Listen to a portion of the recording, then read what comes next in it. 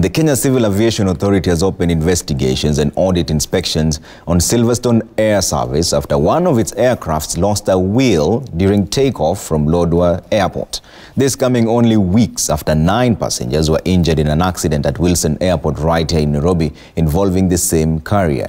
Mashirima Kapombe has more. The Dash 8-300 aircraft operated by Silverstone Air Service had taken off from Lodwar Airport for its final destination at Wilson Airport in Nairobi with only the crew and 3 passengers on board before it lost one of its wheels.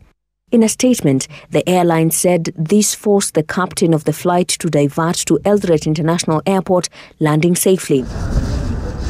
Confirming the incident, Uasin Gishu County Police Commander Johnston Ipara said there were no injuries reported. The passengers embarked an Eldoret-Nairobi flight to complete their journey. Nobody was injured. Nobody panicked or fainted.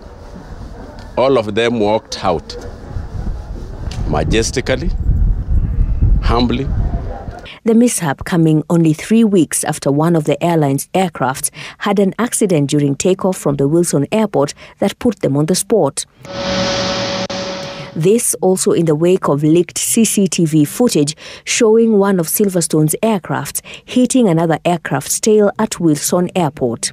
In a statement, the Kenya Civil Aviation Authority says they have now embarked on an audit inspection on the airline.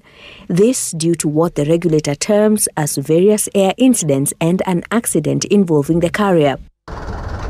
But the regulator did not disclose how long this audit would take, inasmuch as it is supposed to determine the airline's level of compliance to civil aviation regulations and their own safety manual and procedures. Mashirima Kapombe, Citizen TV.